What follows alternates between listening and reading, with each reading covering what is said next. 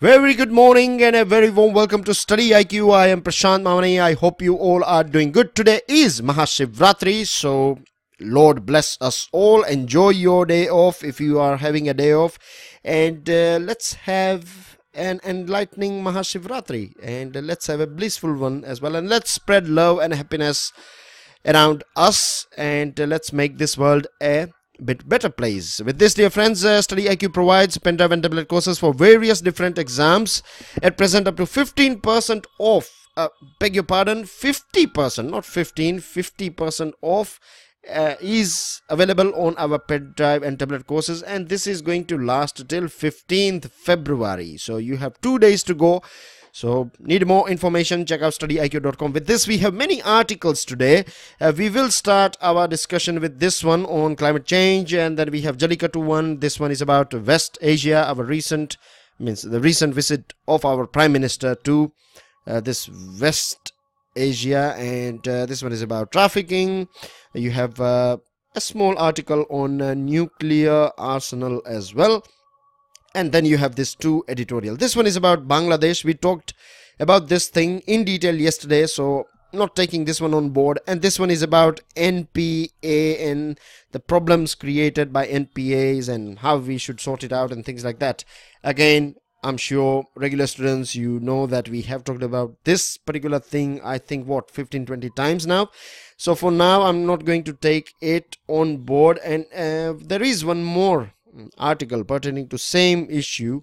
When I say article, I'm talking about news item in the business page of the Hindu today.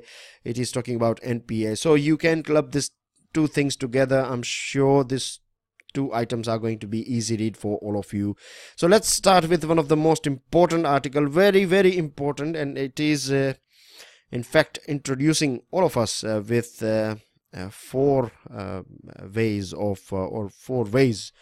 of analyzing this impact or the way things are implemented. Anyways, we know this thing. I'm sure you know it as well, and if you don't know, then let me briefly give you this thing, that the world is trying its level best under this Paris Agreement, that by 2100, right, before the turn of this century, we will try our level best to ensure that we don't cross this 1.5 degrees Celsius. When I say 1.5 degrees Celsius, we are talking about this average global temperature should not cross 1.5 degrees Celsius. We will try our level best, but it should definitely not cross 2 degrees Celsius, right? It should definitely not cross this 2 degrees Celsius. Now, the thing is, if you go through many reports, we find that forget about 1.5, we will clock or we will touch 3 degrees Celsius, and with every 1 degree addition, right, the pain, or you can say the catastrophe that this thing can cause, we cannot imagine, right? It's not that this is just 1 degree. We are talking, I said, average global temperature. So there could be some places where the temperature could be as high as 5 degrees. So imagine a place like, say for example, Rajasthan in summertime. There are places where you find that 50 degree or 49 degrees already there, and because of this climate change, if there is an addition of 5 degree, or say for example 2 degree or 4 degree, then you cannot imagine the destruction that this increase of 1 or 2 or 3 or 4 degree can cause. So this is going to be a very one of the biggest problem through which we are going at present. There are so many things taking place. We are already witnessing this thing in terms of our rainfall, agriculture production, and then we are going to basically feel this destruction that is taking place will affect our survival, because you will have less food, and then you have more people chasing after food. And then you see the way things are going on between, say for example, India and China, the Siang River, right, Brahmaputra, they are diversifying. I'm not saying whether at present the government has not taken any stand, but I'm just giving you one example, right? And it's not just I'm shying away from speaking truth. What the thing is that I don't want to spread something on which the government of India has not taken any stand, because they are the ones, if the government of India has evidence that yes, China is doing this thing, then yes, we can take a stand here. So I hope you understand what I'm trying to say here. But anyways, just imagine that if China is, say for example, diversifying the water of this Brahmaputra river, then all our people in northeastern state, predominantly in Assam, and then you have people in Bangladesh, and later on your this Sundarbans and your Bay of Bengal, chemical properties of this water of Bay of Bengal, so everything will get affected, isn't it? So this is how it works, the ripple effects. Many a times we cannot see the final results, but they are very, very dangerous. Now you have this James Ford. Back in 2010 they did a survey, and they have gone through this. James Ford and his colleagues, they have gone through 1,700 projects, and their finding is that all these adaptation projects that we are conducting at present, they are in fact not creating positive change, right? You see bits and pieces here and there, but if you see or if you analyze these vulnerable communities, then we find that this adaptation projects are in fact creating more troubles for them.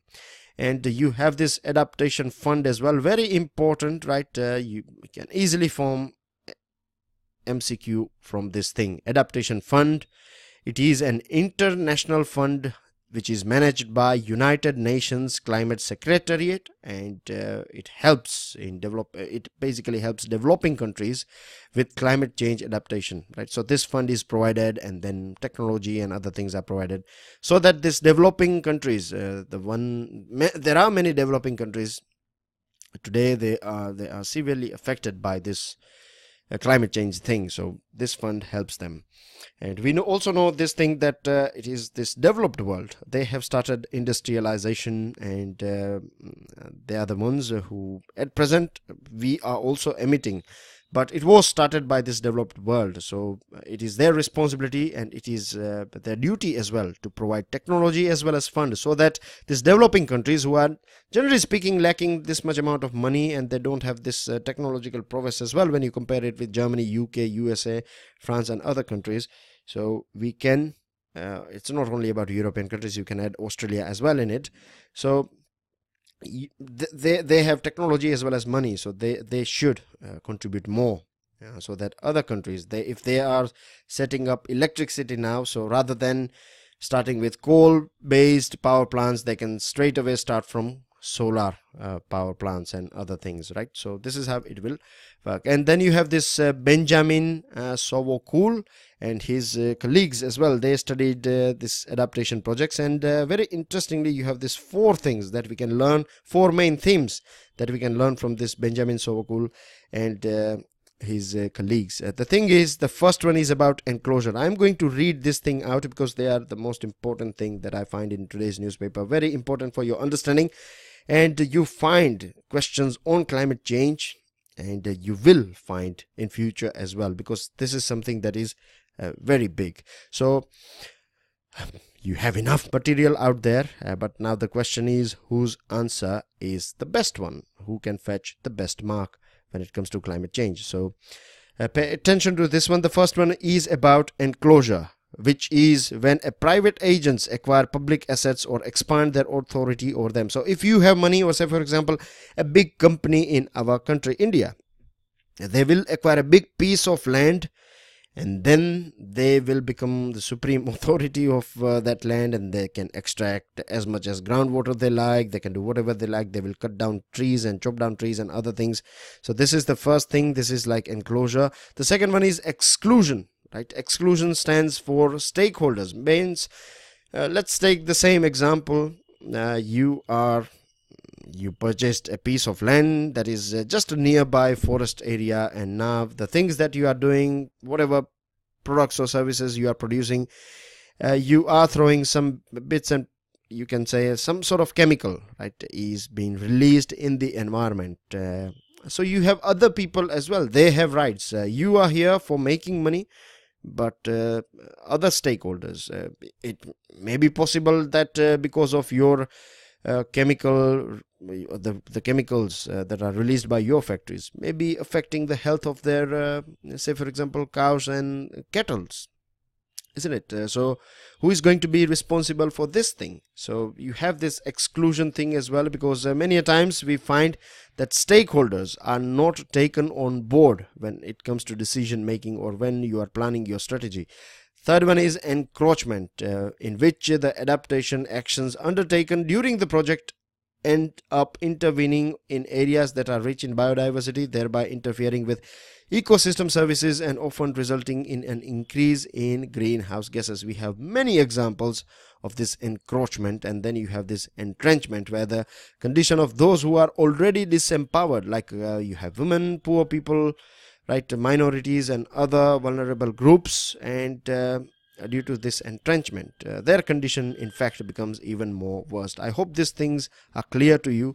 Now you have very interesting examples here, and you can see some developing countries, some undeveloped countries, and some highly developed countries. You have Australia and Norway, then you have Tanzania and say for example Bangladesh, Kenya, Burkina Faso, Alaska. These are different places around the world. So we have a, you can say, a range or a very good examples, very diverse examples we have here. And see, if you go through one example, like let's take this Australian one, right? You can go through them later on. I have added this one for your understanding here. So let's take this one. Say for example, in Australia, a desalination plant was constructed by seizing valuable land from Bunurong abnormal community and turning it over to private actors.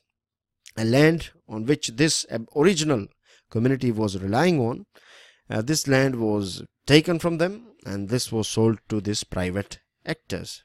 Clear, you can see this encroachment thing taking place. Then you have this exclusion as well taking place here. You have this enclosure taking place here, and this entrenchment as well.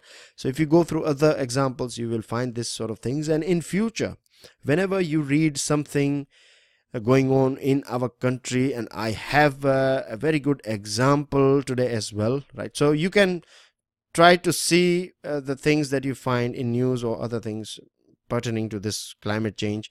Do try to see it through the prism of these 4 main themes. It will help you a lot in your understanding, and you can use these examples in your mains answer writing, and these things will fetch you a good mark. These examples, you can use 1 or 2, it depends. Again, now this is totally a different subject. It is about art and science of writing answers, but you can use these examples to add more weight and logic to your answer. Now, politics and power struggles, we know the things right very well, the nexus that we have between politicians and big businesses, and the money that you get. The money is also the way contracts are distributed and things like that. And when you don't take this stakeholders on board, what generally we find is the big projects, right? In fact, the media as well will cover these big projects. You will find them in the first page and in editorials and other things. But these small projects and these vulnerable groups and their stories are not that extensively covered.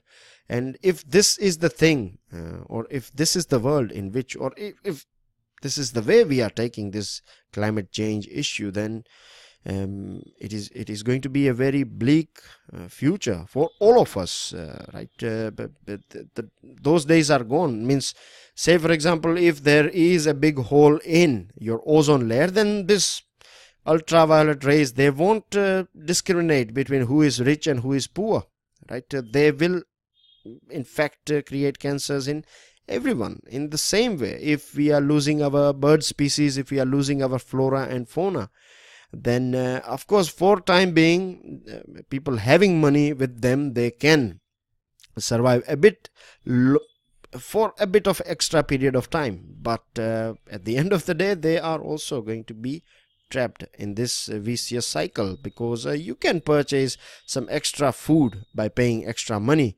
but when you don't have any, you can say, if poor people are dying, right, then you won't have any market for your products and services. So we are living in an ecosystem. Every one of us, right, is interdependent on each other, from small microorganism to a big blue whale. Everyone is connected with each other. The only sad thing is that we are not able to see this string that is string that is connecting all of us, or knotting all of us together. So we have to change the way things are going on, and I am adding a bit of my own you can say analysis here. And a thing that makes me sad is we find people taking protest, right, or they are coming onto street, and sadly they are being violent as well on many different issues, right. Again, protest, if you want to protest, this thing is allowed, as far as you are not doing something, or if you are not taking law in your own hand, you can protest in a democracy. But we don't find this sort of topics, right? Climate change and the misuse of water. Nowadays, you might have heard about, I was quite disturbed when I saw this thing that I have observed this thing, that many people now, they are in fact they are using this water filter, right? Water filter not for drinking purpose, but they are using it, they are keeping this in, planting this thing in their terrace, and then they filter all the water, and then you know it very well that whatever water you filter, then the rest of it will be considered as a waste, though it is fit for domestic use. This will be thrown into gutter, and they are using this filter water for taking showers and things like that. So clear violation, right? You have extra money, but this groundwater belongs to every one of us, isn't it? So there are many things that you can talk about it, and the government as well should take a sort of clear stand on this thing. They should take tribals and vulnerable groups on board when they are making decisions. IAS and secretaries, right, they are not, you can say, masters in everything, right? They may be heading environment ministry, but that does not mean that they are the best for that particular thing. You have experts, you have professors, you have experts, and you have grassroots level people as well who face these challenges on regular basis. So without taking stakeholders on board, we are not going to find any sort of solutions. With this, dear friends, this one is about expanding horizon. Now we have talked about this Act East policy. It is about ASEAN and eastern part, or Eastern Asia. And here you have this Look West policy. It is about West Asia. This is the portion that we are talking about. Now you know it very well, this portion here. Couple of things, right? You have Indian workers working in this part here, right? So Indian diaspora. The second thing is that oil and energy. Third thing I can say is a big market. We have close tie-up, historical ties between India and this Arab world, and this is you can say, fifth visit to West Asia in last 3 years of our Prime Minister Narendra Modi, and this indicates that the area that was earlier on bit ignored, or was not on our table, or was not our priority, now it is our priority, and we are trying our level best to engage with this West Asian countries, and things are going on quite well as well. I must add here that India is respected in West Asia, right? All the countries, all across the board. We have good relationship with Iran, we have good relationship with Saudi Arabia and Israel and other countries too. So India is considered as a very peaceful, and you can say most of the times you hear good things about India and Indian people as well in West Asia.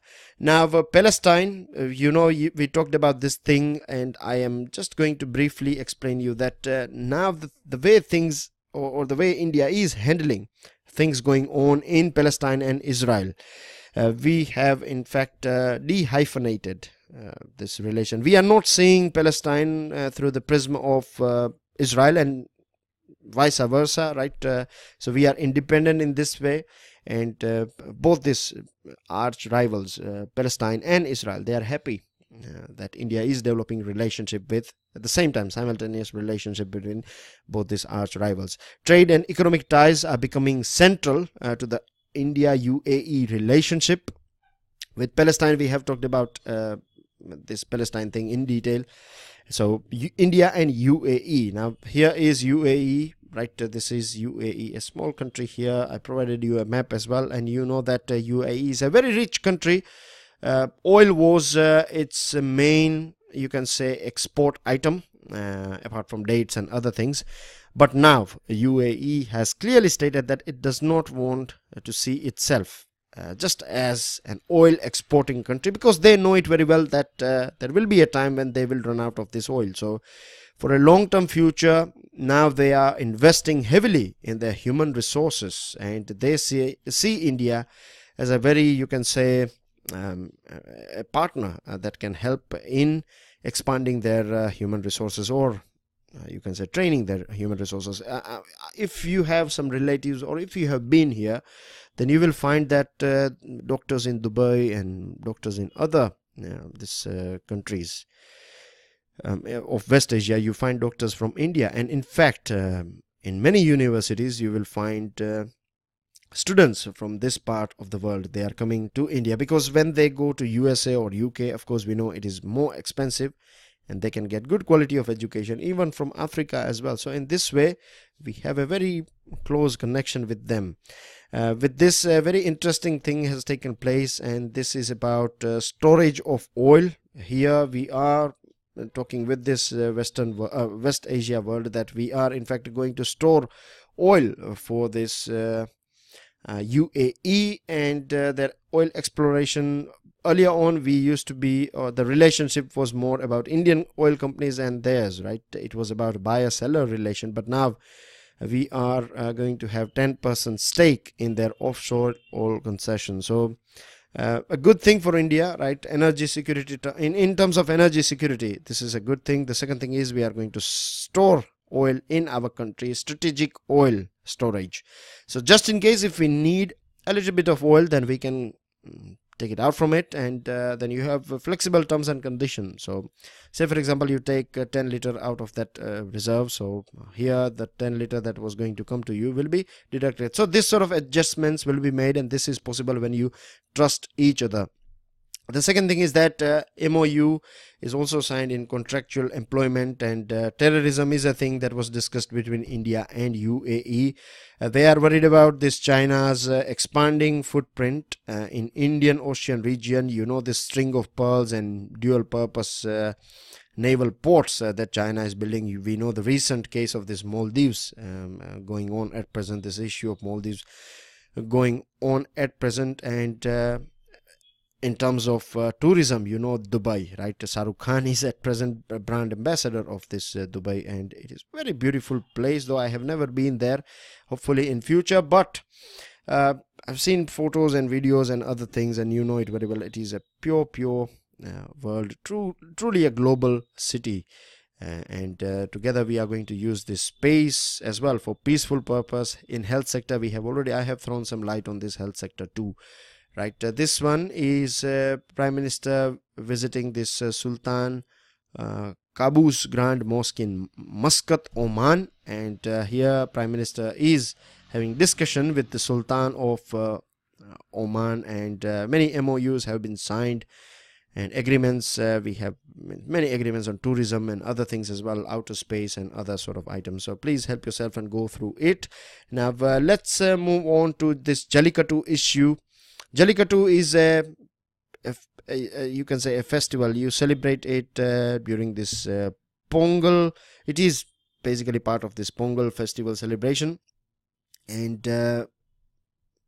this is a sort of celebration or festival associated with Tamil Nadu, right? Now the thing is, Supreme Court has clearly in this, there was a case called this Nagraj case of 2014, and in this Nagraj case, the Supreme Court declared this Jallikattu illegal, right? And the biggest issue, or the biggest means a stand taken by Supreme Court on this thing was about animal welfare. Supreme Court said that you don't have any right to create or induce pain on animals. So this was the stand of this Supreme Court. And later on, what we find is Tamil Nadu, the government of Tamil Nadu, they amended this Prevention of Cruelty to Animals Act 1960, PCA Act, and they exempted this Jallikattu from this prevention of. They considered or basically declared that this is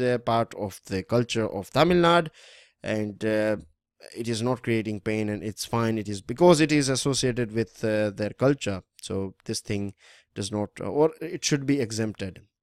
Now the thing is, if you go through this whole structure or how it works, right, back in 1960s, the Union government brought this PCA Act, Prevention of Cruelty on Animal Act, and this thing falls under this concurrent list. You have 3 lists in your constitution.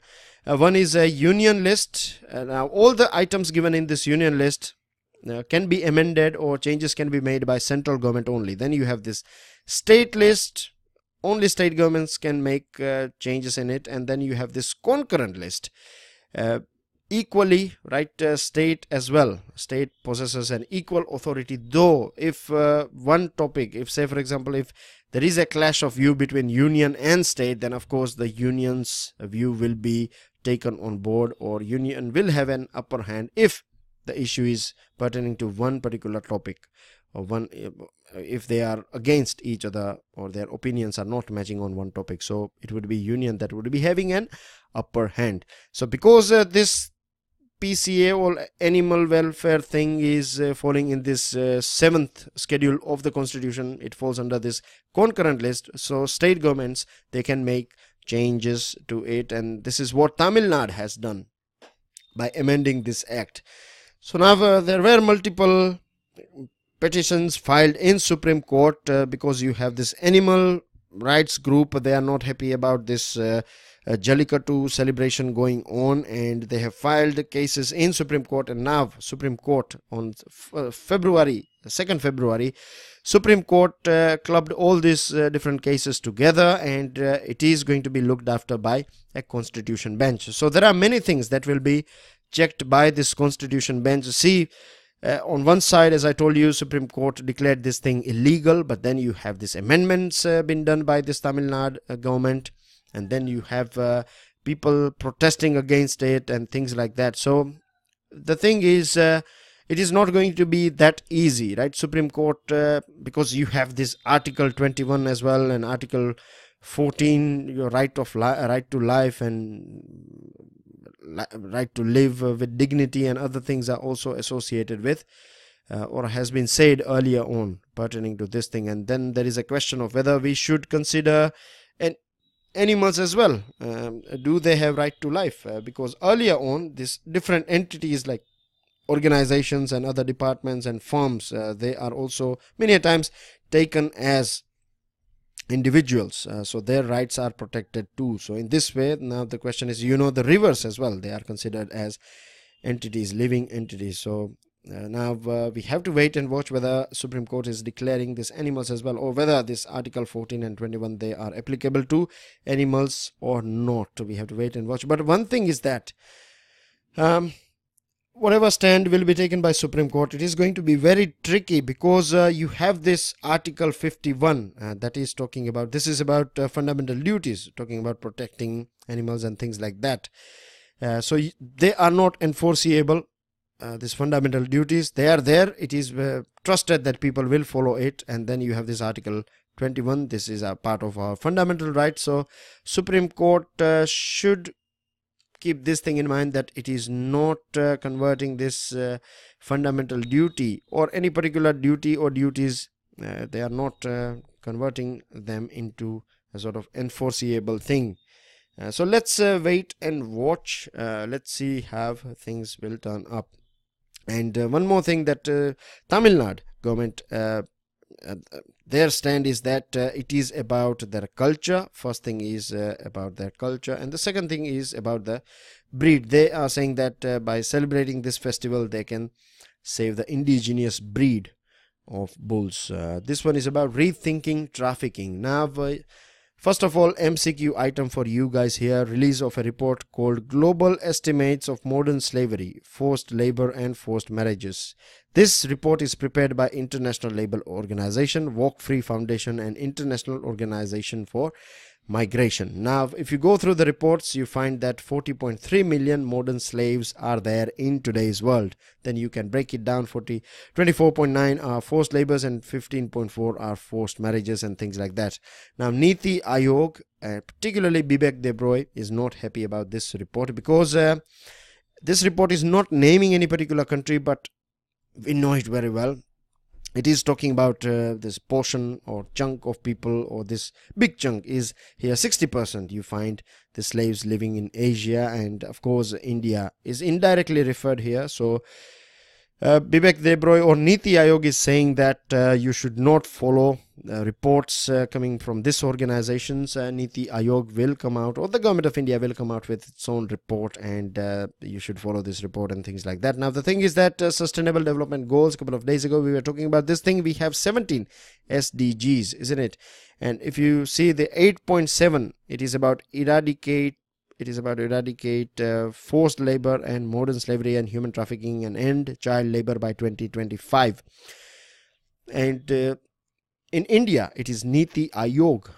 This is the body that is entrusted with the task of overseeing implementation of this SDGs. But when you have problems with the reports coming out, then this is going to raise many questions, isn't it?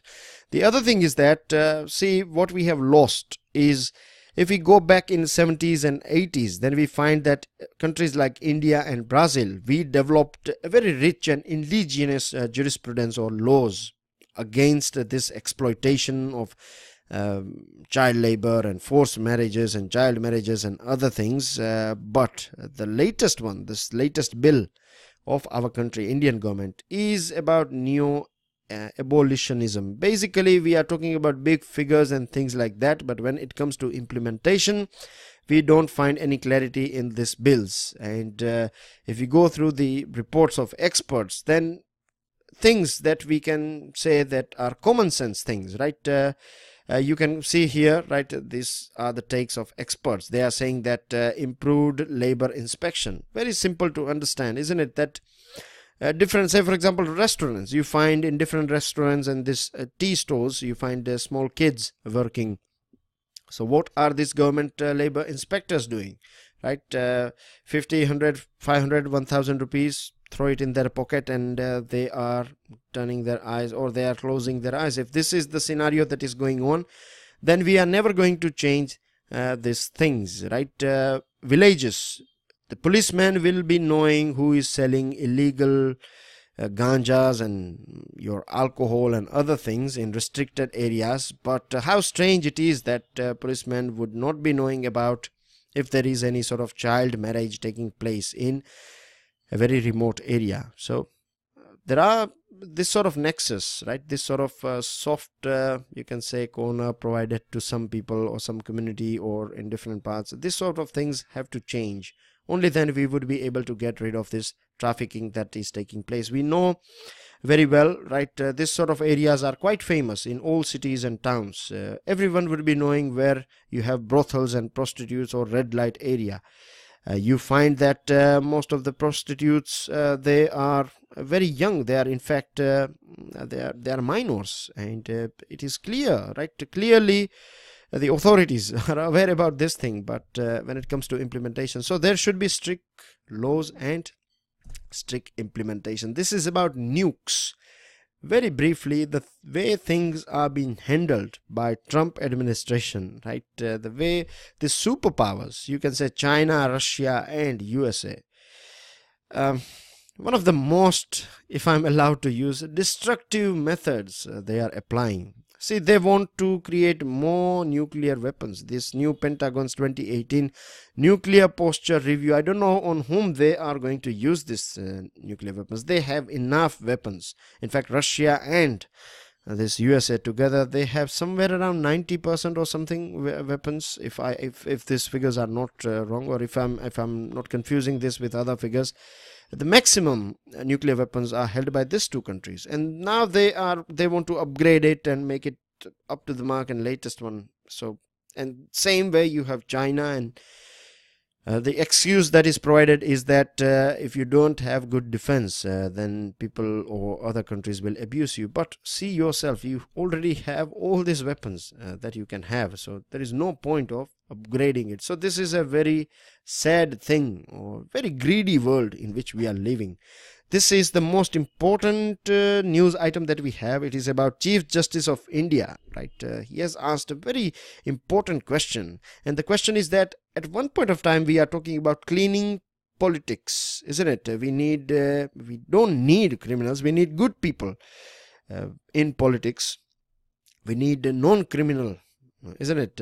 Normal people like you and I are taking part in politics, we know it very well. Criminalization of politics is not something new to us, and we also find that criminals, right, they cannot, now we have rules and regulations, so they cannot take part in elections, but they have their associates, they have their deputies, they have their own strongmen, right? They will field them, and indirectly they are the ones who are ruling it. So Supreme Court has said that how can you have this sort of criminals? They cannot take part in election, but they should be barred from. Or are we able to see a clean sort of political system in our country if we allow these criminals to head political parties? So this is a very important topic, and I believe we will find editorials and articles on this thing, and you find questions on this thing as well. Very briefly, now we are literally running out of time, so I will introduce you to important news items. Here is Russia has sought 125 crore to repair this INS Chakra. Go through this one. This one is about industrial activity. Inflation is at 5.7. So at present we won't see rates of repo rate coming down for time being, but the good news is that manufacturing and production, in fact, of industrial products has gone up 7.07%, which is not bad. Kingfisher is facing troubles in UK. They have lost a case. Nasheed's claim, Nasheed is the Maldivian former president, whatever he said regarding China has rejected this thing, and we have seen this China, India and Maldives, you can say, thing going on. This is about Prime Minister praying at 125-year-old temple in Oman, and North Korea and South Korea, they are going to have discussion, and USA has also indicated that it is ready to discuss things with it. Industrial policy should create jobs. This is been said by Suresh Prabhu, and this is the one that I was talking about. Now, do try to see this item with that 4 themes, right?